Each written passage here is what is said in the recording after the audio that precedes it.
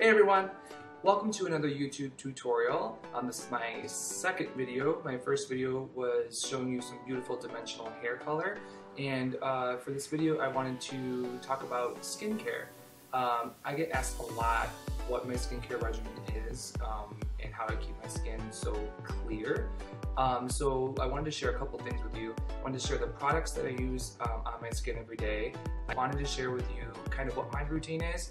And then the flip side of that too is I also wanted to share a really quick male makeup tutorial as well, because my skin isn't perfect. So if I do want to touch up, I do a very quick makeup routine.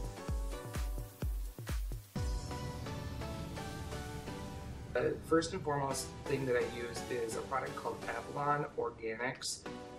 It is a cleansing milk. It's a 100% organic product. The thing to pay attention to is to make sure there's no unnatural ingredients in your product. So, sulfite, sulfate-free, no cocamide, MEA, or DEA, things like that. The sunflower oil is in here, licorice root extract is in here, CoQ10 is also in here. A little dab will do, and it does last you for quite a long time. You can pick it up at pretty much anywhere. I've seen it at Whole Foods. I mean, pretty much anywhere you can order online too.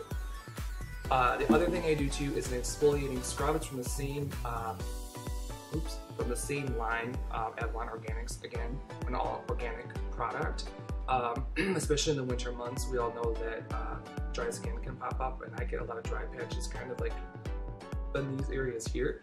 So a good exfoliant is always really great to kind of wake up your skin. Night, I also use a vitamin C serum. This one is Joy and Karma. It is a 100% vitamin C, so it's not anything else other than vitamin C. It's kind of a thick type of serum, so a little dab will do as well. And I put that on every night before I go to bed, and just massage it into the face in upward motions and kind of pull the skin up. And the other thing I do as well is every morning I wear, for as long as I can stand it, one of those frozen face masks that you put over your eyes.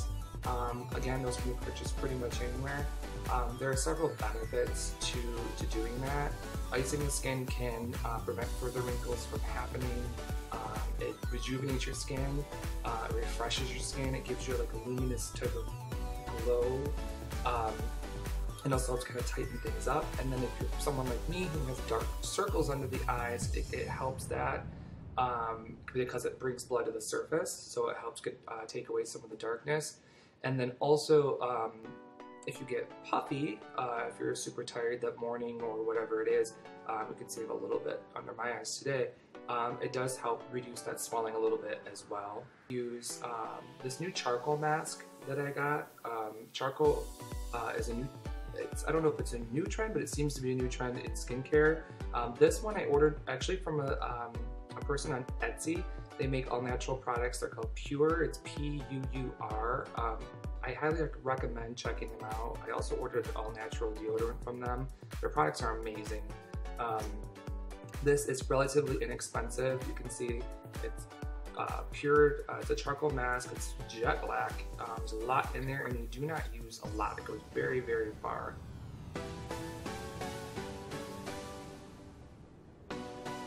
Alright, let's get into the makeup application. The first thing we're going to use is Coastal Scents Bright Eyed in the light shade. This is to illuminate any dark circles you may have and just try to eradicate those. So a few dots underneath is all you need. It's very pigmented, so a little dab will do.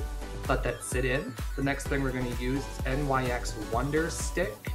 One side is a highlighter, one side is a contour. You see I'm going to contour in, find my natural cheekbone, what areas I want to recede, and then simply draw on, almost like you're coloring, what areas you want to recede.